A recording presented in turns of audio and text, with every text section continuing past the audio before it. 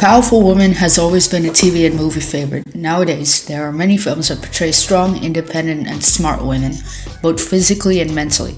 The evolution of the strong female character perhaps began during the creation of classic noir films in the 1940s. These films of moral ambiguity often present audiences with the flawed anti-hero protagonist alongside a femme fatale in an urban setting. These films often react to its cynicism and sexual motivations, pave way for more powerful female characters to grace the screen.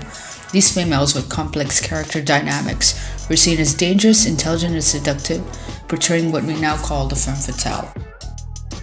45 miles an hour. How fast was I going, officer?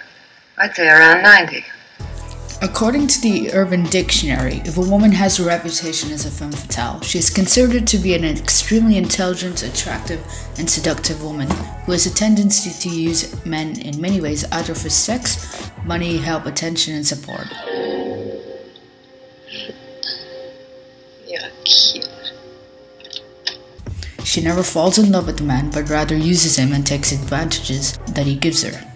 In traditional noir film, femme fatales are portrayed as dangerous, intelligent, and seductive women. They're likely to have similar background, broken life, because of the collapsing society which shaped them as the femme fatale, because they wanted to gain benefits to feel secure. In neo-noir films, these women are sometimes the main characters, and often have fluid identities. They have more interaction with the anti-hero and often provide benefit to them. In this video, we shall discuss our top 5 femme fatales based on their intelligence and how they use their assets to their advantage. These females are manipulative, aware of their beauty as they gain it, as they use it to gain what they want from the men who are at their disposal. They are dangerous women motivated by money and power, or more personal reasons such as safety, love, and revenge. Here are our top 5 dangerously intelligent femme fatales. Number 5, we have Cora Kellaway. I've made a big mistake in my life and I've got to be this way just once to fix it. Unlike your typical femme fatale, she does not have a shady backstory. She had married a much older man, Nick Papadakis, and works in a countryside diner with him. Cora is a young, ambitious, and beautiful woman. She is sick of working in a small diner with her husband, whom she does not love. One day, Frank Chambers, a young drifter, stopped by the dinner for a meal and ended up working in the diner. Cora felt attracted by Frank and quickly had a thought of killing Nick, improving the diner, and starting a new life with Frank. She used Frank to plan the 2 murder attempts on Nick. The first one failed as Nick didn't know it was Cora's plan to murder him and make it seem like a bathroom accident. Determined to kill Nick, Frank and Cora faked a car accident. They lured Nick with wine, strike him on the head, and crash the car. And both of them end up injured. Come on, let's get down there. We gotta mess ourselves up so we can prove we've been in the accident too. Come on. The local prosecutor suspects what has actually occurred, but does not have enough evidence to prove it. Cora was thus charged with the crime of Nick's murder. Frank then signs a complaint against her. Furious and indignant, Cora insists on offering a full confession detailing both their roles. She ends up granting a plea agreement under which she is given a suspended sentence with no jail time. However, at the end, she was killed in a car crash when Frank was driving.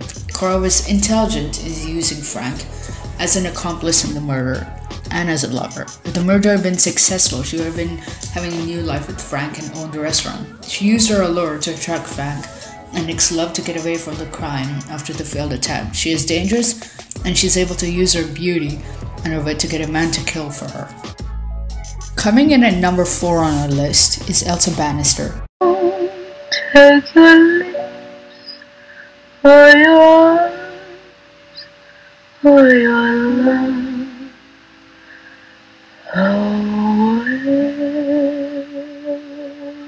She's a very intriguing woman who's surrounded by mystery and a shady past. She tells Michael, who's the main character, that she was born in China and has Russian parents. She had also worked in the most infamous places in China, and this may suggest that she had worked as a prostitute before marrying. That might be an indicator of her power to seduce men in a sense. Elsa seduces Michael with her beauty, and almost immediately from that point on, she's able to control him completely. She has great ambitions and plots to kill her husband, pulling Michael into her schemes. She cares only about herself. She is intelligent due to the fact that she manipulates the main character in order to achieve her goal of killing her husband and not getting caught. She uses her beauty to seduce both Michael and Grisby in order to kill her husband and get away from the crime. She is also dangerous due to her connections in Chinatown. Due to the fact that she worked as a sex worker there, she had many connections. That means she never had to lift a finger. When she needed a crime to be committed, she has others to do that for her. Coming in at number 3 on our list is Phyllis Dietrichson. I've been trying to contact your husband for the past 2 weeks, but he's never in his office. Is there anything I can do? The insurance ran out on the 15th. I'd hate to think of you having a smashed fender or something while you're not fully covered. Perhaps I know what you mean, Mr. Neff. I've just been taking a Sunday. Phyllis Dietrichson knows of her own power and is definitely aware of just how to use it. She perfectly embodies the seductress who feigns helplessness and is gradually revealed to be deadly and manipulative. Phyllis is introduced to the protagonist, Walter Neff, in a way she wants to be perceived as a sexual object. However, her lack of conscience and indifference to how she behaves leaves her understanding exactly how she is perceived and uses it to her benefit. She is objectified to the point of which she wishes to be and uses Walter's lust to get what she wants. It is Phyllis that turns a man such as Walter into a murderer, convincing him to help her murder her rich husband for his insurance money. She presents herself as a piece of material on purpose, and this manipulation is what makes her dangerously intelligent. Phyllis is so indifferent to the feelings of those around her that she's able to use them to her leisure. With a corrupted morale and lack of sense of guilt, Phyllis becomes the woman responsible for the downfall of a male figure. She constantly tempts him into doing and believing whatever she wants him to, and in the end, it is her own self-preservation and selfishness that led to her downfall. She confronts Neff and attempts to kill him once he got in the way. She betrayed him, and this was where she met her end, and he put 2 bullets into her. Ultimately, her greatest crime was not the murder, but her arrogance and assumption that she can bend and defeat her man to her will. Coming in hot into our second spot is Amy Dunn. You think I'd let him destroy me and end up happier than ever? No fucking way. He doesn't get to win. She's a woman who gets what she wants, even if it means accusing someone of a murder which did not actually occur. Her parents wrote a children's book centered around her depicting an unrealistic sense of perfection which she didn't feel was accurate. She later found out that her husband, Nick Dunn, cheated on her with one of his students, and she ran away, faking her own death, incriminating her husband for it. She drained some of her own blood and made a mess of it in the kitchen so that Nick would be the obvious suspect. Thus began a scavenger hunt unlike any of the ones they had for their anniversaries.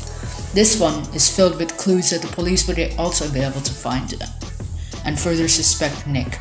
Amy's plan is for him to be arrested and executed, after which he commits suicide.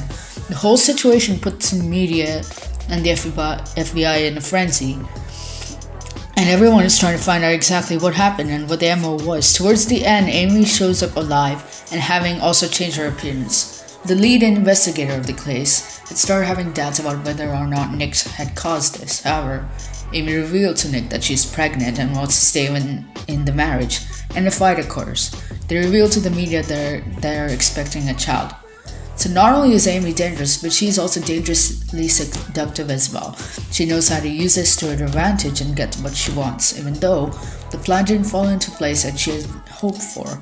She knew all too well just how to torture and manipulate her husband into staying with her at the end, and she is not afraid to show just how dangerous she can be and how she will do whatever it takes to reach her goals, which is why she's a prime example of the femme fatale. I'm the cunt you married. The only time you liked yourself was when you were trying to be someone this cunt might like. And before we get to our number 1 spot on our list, here are some honorable mentions. This is my life.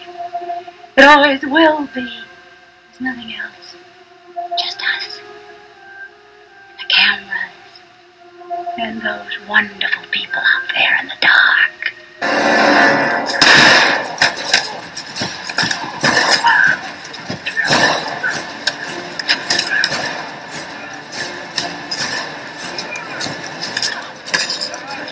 Kidding me? No guns, no killing. Where's the fun in that? Oh, you idiot! How can a man be so dumb? Kitty.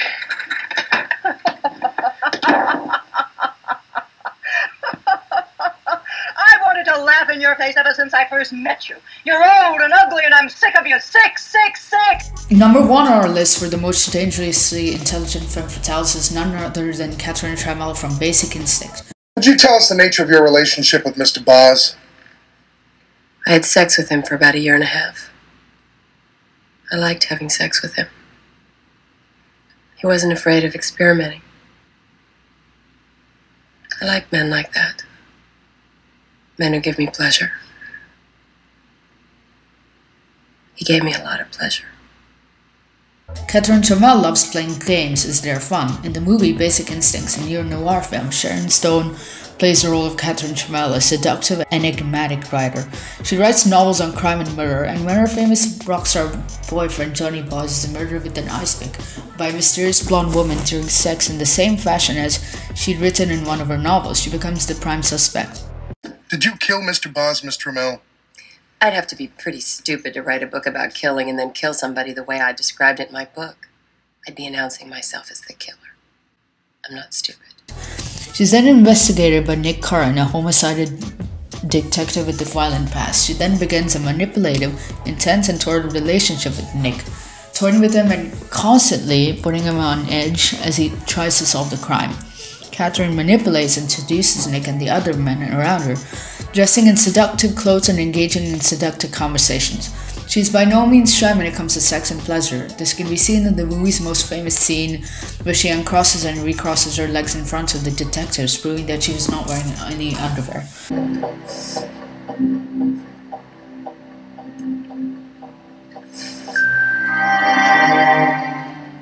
It's nice.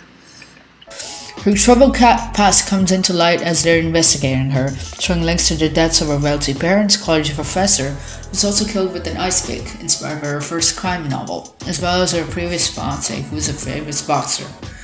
Though she has an alibi for the death of a boyfriend, all clues point to her as a murderer, and she constantly keeps Nick on his toes and manipulates him back with his past, bringing up his violent history and killings. Catherine Trammell ranks number 1 on this list, as she embodies the criteria of a femme fatale to a T. She emerges as sultry seductress of the 1940s with a confident contemporary woman, far smarter and fearless than the men around her. However, what makes her unique and possibly one of the most dangerous is her motivation. Unlike most femme fatales, she is already possessing all the money and power she needs. She has no need to hook a man and leave him to drown for a reward. She would rather use her advantages for lust to turn interesting lovers into even more interesting fictional characters. She gets inside their heads, examines their motivations, actions, and primal instincts in order to write about them as gently as she can. Catherine uses the truth to her advantage. She has a glass full of brutal honesty. Her 4 strongest qualities are her intelligent, manipulative sex appeal, constant calm under pressure, and shock value honesty. She leaves law enforcement's jaw on the floor as they eat up every word she says. Her intelligence allows her to turn the tables on her accusers and slap them right in the face with the cold hard truth. Catherine has Nick in such a trance that he reverts back to his alcoholic, lustful self, smoking and having rough sex as he attempts to copy her nonchalant attitude towards rules. Due to her calm power and influence, her cunning, well-cultivated open mind, and dangerously seductive dominant personality, Catherine Trammell ranks as our number 1 dangerously intelligent femme fatale.